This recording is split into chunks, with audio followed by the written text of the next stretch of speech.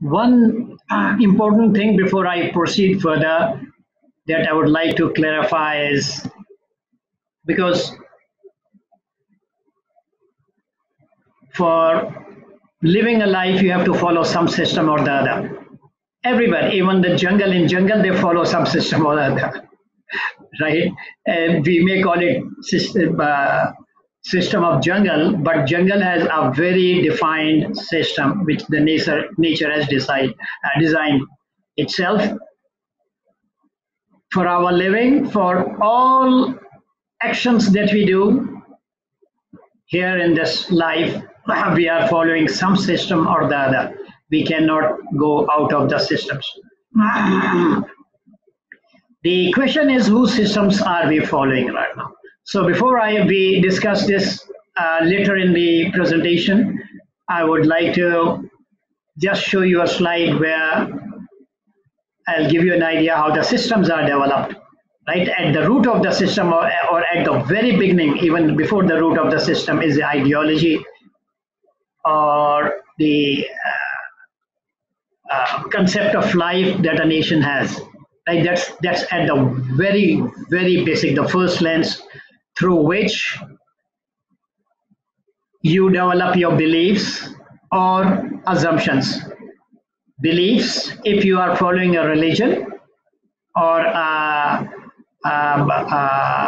creator scribed book, you have belief, you have edicts of those books, right? But if you don't have such belief or such ideology, then we develop our own assumptions. That's what the West has done since it refuted its religion very long back. All its theories are developed on assumptions. For details, inshallah, we'll let us wait for a while before we go into discussions into what assumptions our beliefs are. And only our assumptions and belief give us definitions to all the things around us, physical or metaphysical. Then theories are at the base of systems, right? Systems are developed on the theories that we developed around our assumptions and belief, which we extract from our ideology. So when we talk of system, if we go on assumptions, and assumptions is called as zan in the Quran. If we follow the assumptions has no roots, right? That has no backing of the facts which we get from Allah subhanahu wa ta'ala's guidance or the creator's guidance. So you can imagine if we go on assumptions which are definitely, which can never be, assumptions cannot be correct. Very little chance of assumption being correct. So if we go after assumptions, we'll develop faulty theories and the resultant will be defective systems. And this, just I wanted to give you an idea how the systems are developed. The important aspect for us to realize is that West has developed all its theories and systems upon their own assumptions, upon their own secular assumptions, since they have not considered the creator as an entity to guide us. The important thing for us to realize is, can those systems give us a correct guidance? Can we follow the systems?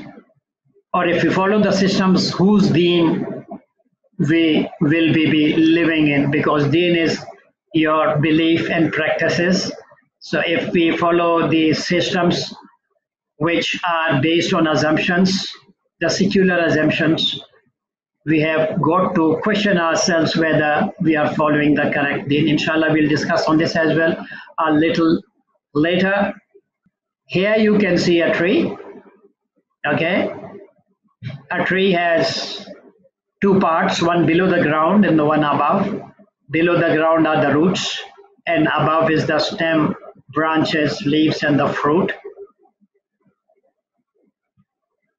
important thing to realize is roots govern the fruits and not the vice versa. Fruits do not govern the roots, but it's fruits which govern the fruit. And even before the root, we have the seed. At the seed level is our ideology. And then when we give definitions using our ideology or theories, they are at the root level. And out of that, the system is grown. Now, I'll put a very simple question to you. If this tree is an apple tree, can it grow mangoes? If we take an apple tree and we desire that this tree should also grow mangoes, is it possible? Now I'll leave it on you to decide this. We go a little deeper into how the systems are developed. I am sure you'll appreciate this diagram. It's very interesting. At the very basic level, we have seed, which is a nation's philosophy or a people's philosophy, right? And actually, that philosophy gives you two things. That philosophy gives you the goals for this life or the goals of the system, and it gives you definitions of what the world really is. Is there a creator? What is the nature of the creator? What is the nature of the created? What is the objective of life? All these basic questions are actually defined by a nation's philosophy.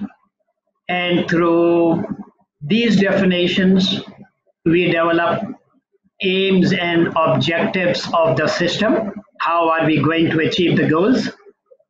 Right? And then we have to define ways to achieve our goals, which is the curriculum, right? The curriculum of the life.